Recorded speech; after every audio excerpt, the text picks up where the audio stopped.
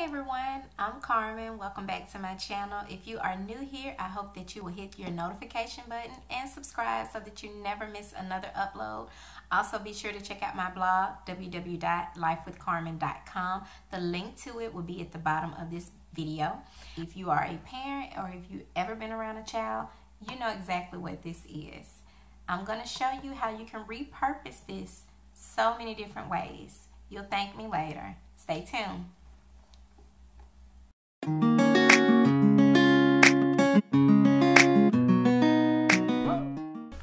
So if you have miscellaneous puzzle pieces like these, alphabet pieces, number pieces, you can keep your house nice and tidy by using a wipe case to store them in.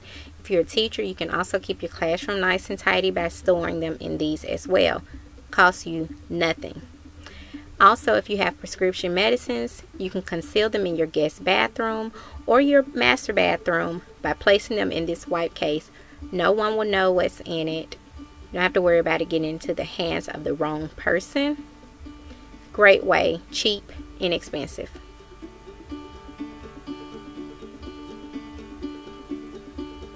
You can also use the wipe case as a first aid kit.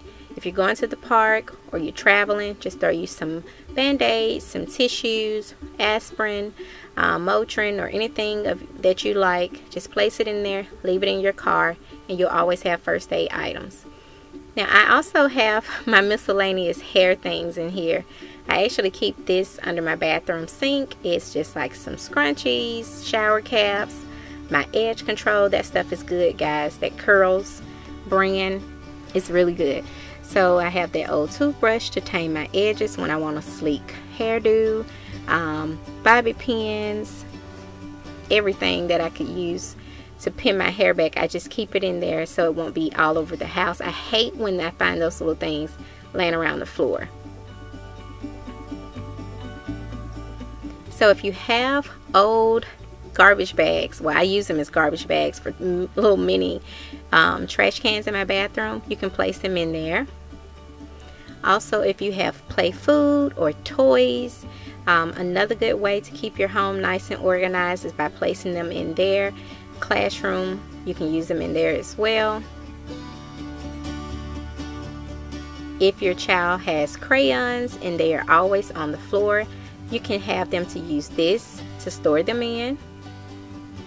Also, if my son is anything like yours and he has hundreds of Hot Wheel cars and they like to travel with them, these make a great travel case as well. Now, if you don't want your wipe case to keep its plain color or its silly little siding that's on it that I think is really cute, you can actually purchase this Krylon from Walmart, any Home Depot or place like that, and you can actually spray and decorate it. You can spray it black or white or any color that you want to, and it will last, and because this can be used on plastic as well.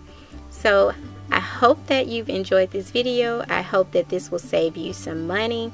National Recycling Week is coming up on November 15th. So I hope that you guys will participate. And also, if you are a teacher, this is a great time to go ahead and ask your parents to donate some of their old white cases. And you can use it as a project in your classroom. Thanks guys for watching this video. I hope that you will subscribe and like. Thanks.